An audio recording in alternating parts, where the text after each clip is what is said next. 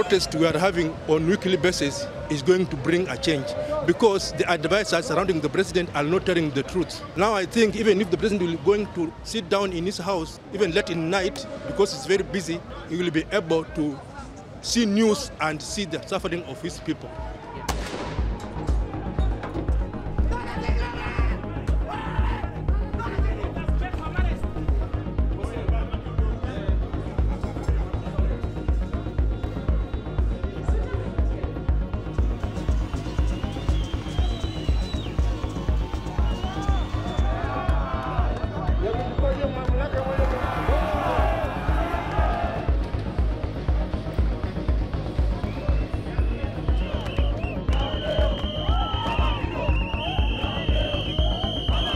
As a country, I think we are going in the wrong direction.